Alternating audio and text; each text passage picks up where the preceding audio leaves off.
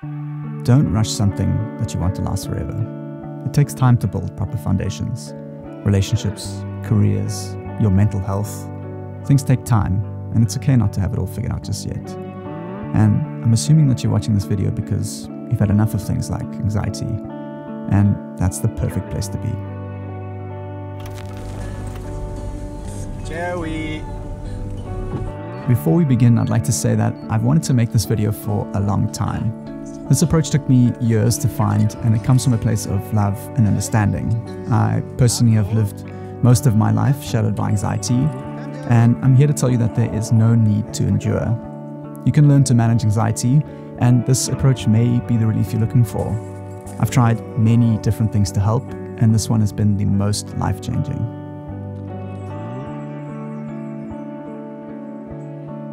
And I really wish someone had explained this to me years ago.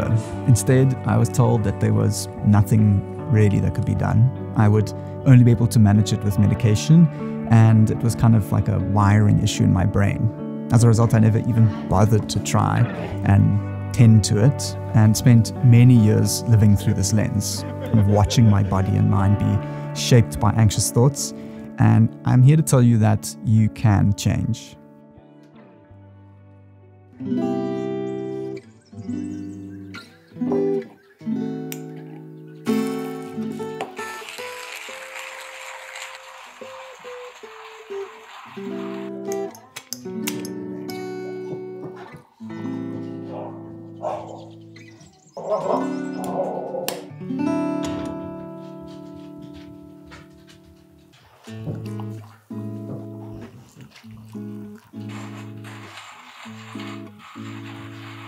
So, now that we've got to know each other a little better, let me explain my approach.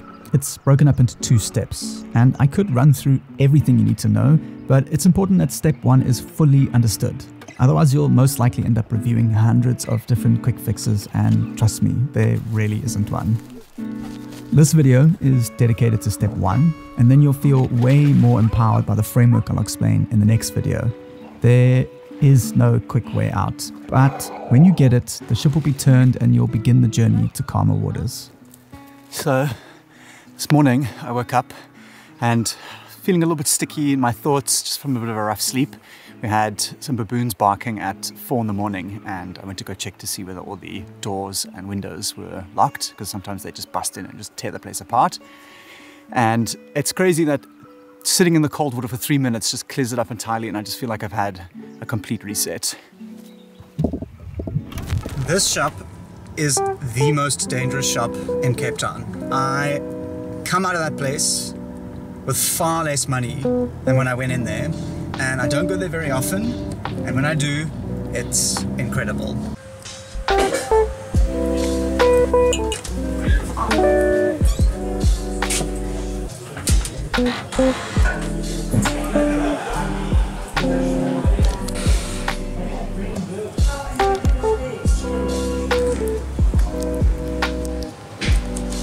So for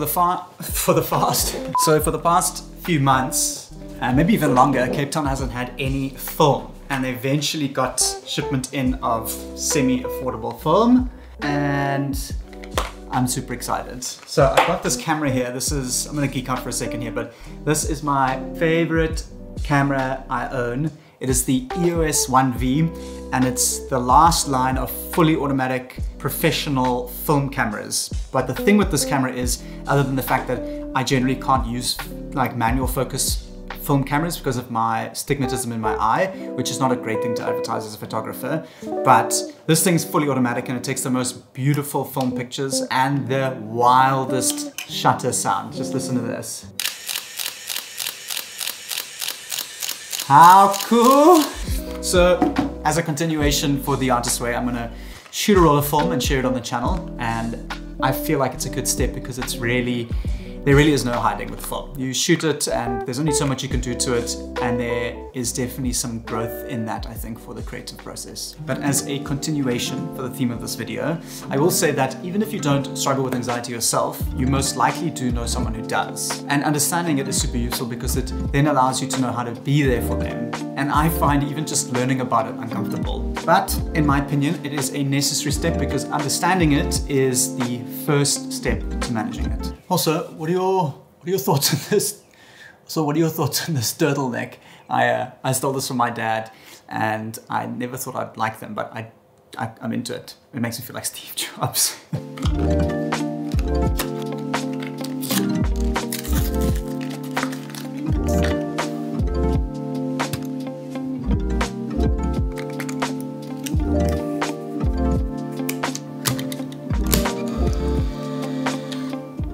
So what I found best, especially with dealing with anxiety, is just to keep things simple. And at its core, anxiety is the body's normal psychological response to the perception of danger. And this response starts with the brain's region involved with processing fear. So basically, when your brain perceives danger, it stimulates your sympathetic nervous system, which is basically your fight or flight response.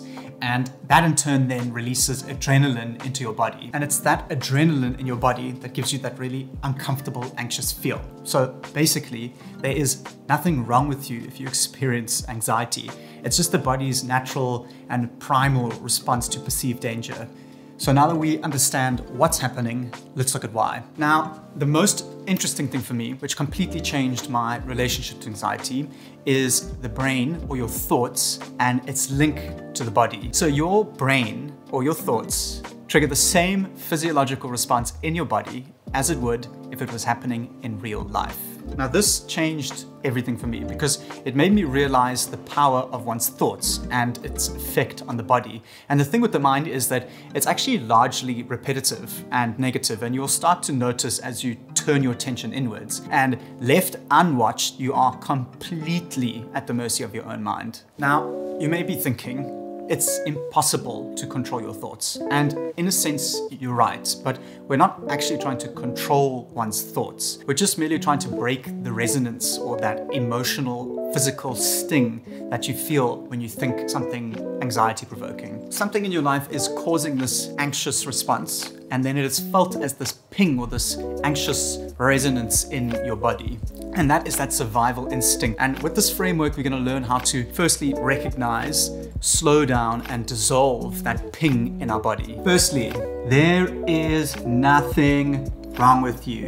You're not broken, you're not wired incorrectly. It's just a natural response to perceived danger. And in fact, if we were living in a predator-prey environment, we'd probably survive. The whole idea is for us to avoid danger, and we wouldn't be very comfortable, I'm assuming, but we'd survive. And the idea is that we're gonna just become more aware of those instinctual responses.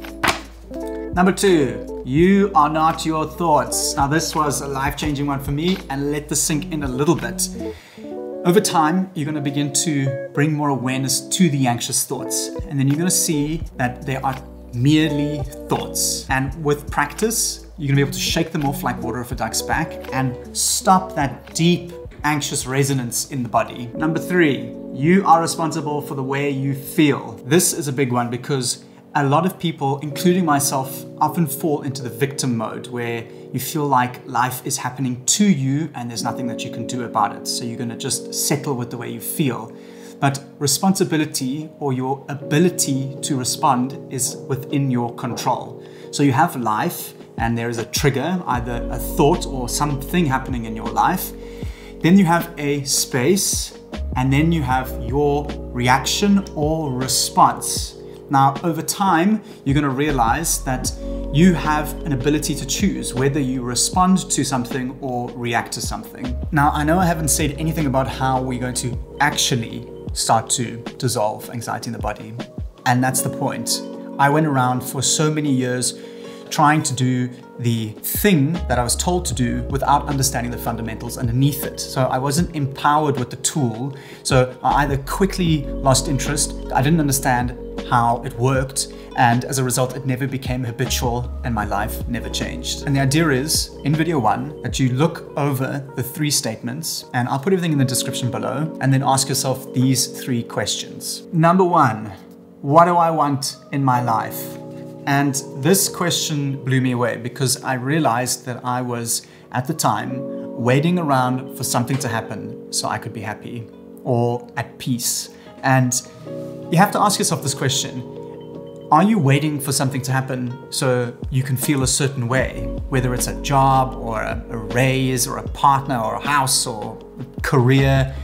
And there's no need to wait around, because if you ask enough people, you'll realize that once you get there, that isn't a source of happiness. It can and should come from within. Number 2, what are the things or thoughts that bother me? And it's actually good to write these down because we're going to train ourselves to notice them as we come up. And it might sound simple, but again, often we leave these thoughts completely unchecked. Over time, we're going to train ourselves to become sharper and more acute to when they rise. And lastly, what am I doing to cause or prevent them? There are obviously things in our life that we can control and we can't control. And it's really important for us to distinguish the two, because often we can find ourselves worrying or being anxious about everything across the board. And over time, we're going to learn to control the things that we have control over and accept the things that we don't. And these can be physical or tangible things in our lives. These can be emotions, thoughts from the past, or the future. My advice would be to have a look at the 3 statements, have a look at the 3 questions, perhaps journal about them. And if you have any questions, I'll be down below. I feel very, very passionate about anxiety. And I do believe that this framework, if approached correctly, can help you. And if it does give you any hope, there was a point in my life where I had totally accepted that I was going to be this anxious, scared person for the rest of my life. And I used to walk around thinking that someone was trying to kill me, like this crazy, crazy level of anxiety. And I was just in total acceptance. Like there's nothing I could do to change this. And then I came across this framework, and little by little, I started to add small bits of reprieve and moments into my day, and eventually stretched to longer periods. And it's only very seldomly or periodically that I do feel very anxious, but most of the time it's because of what I'm doing in my life or what's in my life to cause that. But I do feel far more empowered, and it really isn't impossible. It's not easy. It takes a lot of patience and practice, but slowly over time you'll begin to add more lightness and spaces of stillness in your life. Now I'm going to end the video here, but before you go, I'm going to just introduce Pascal, or Yamiak, in the next little clip. And he's a friend of mine. We went away on the weekend and a part of his song played in the beginning intro. And I thought I'd just add in a nice bit of something soft and soothing at the end of this video. I hope you enjoy.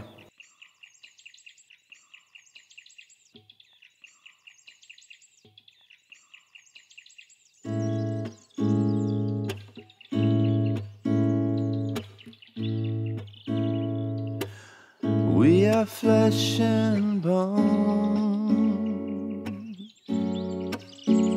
We're nothing more, so treat me like flesh and bone. We live in our heads. We think something there can save us from our flesh and bone.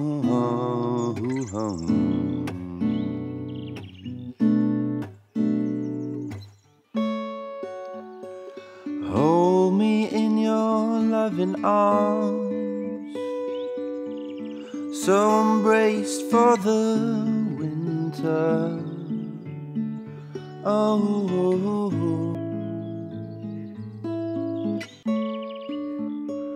teach me what I need to know, so I can spot the summer on the horizon.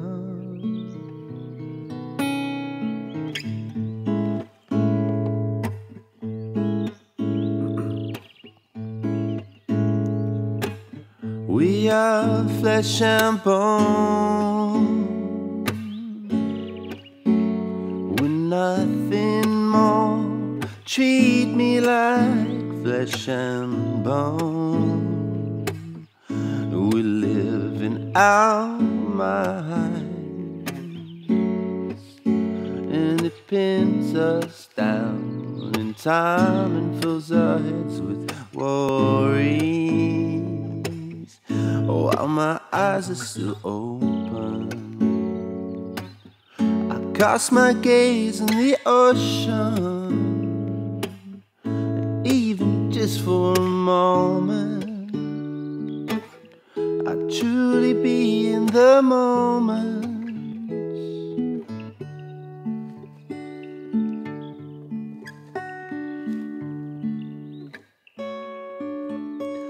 Hold me in your loving arms, so I'm braced for the winter.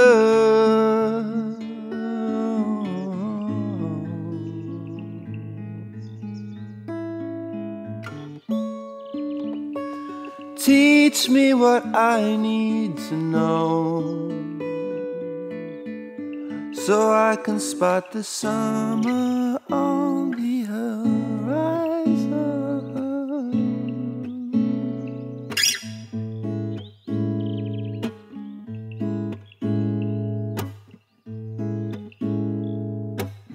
We are flesh and bone,